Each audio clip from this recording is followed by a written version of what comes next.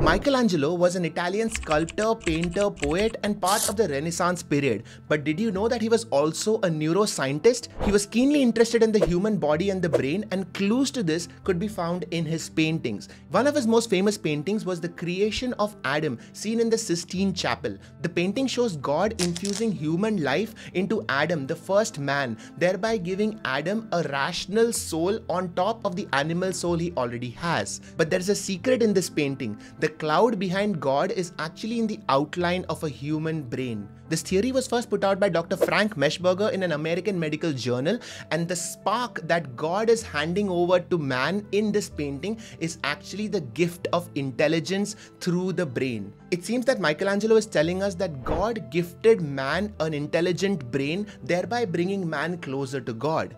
But another way of looking at it could also be that man created God through his brain. What